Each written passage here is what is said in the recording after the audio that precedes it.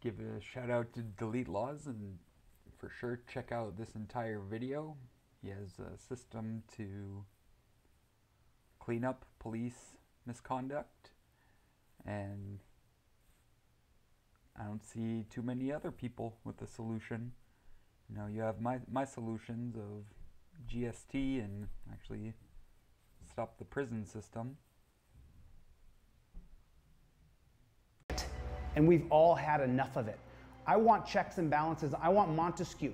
I want the Montesquieu agency created that has checks and balances over police, that can get rid of bad cops before they hurt or kill thousands and thousands of people over their career. This isn't rocket science, and these aren't my ideas. These ideas belong to Montesquieu, John Locke, and Jean-Jacques Rousseau, men far smarter than me, and likely far smarter than you.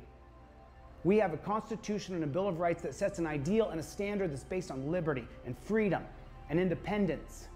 And we have a roughshod police organization that we've given absolute power to that is destroying our American culture. We just keep doing the same thing over and over again and again, all day long.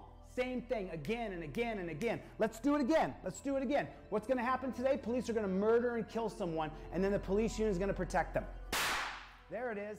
How are things going? They're going like shit because we don't have checks and balances put over the police that have subpoena power, arresting power, and entered the police union to set the guidelines of what is acceptable in policing in America in 2021. The police union standards were created in 1929.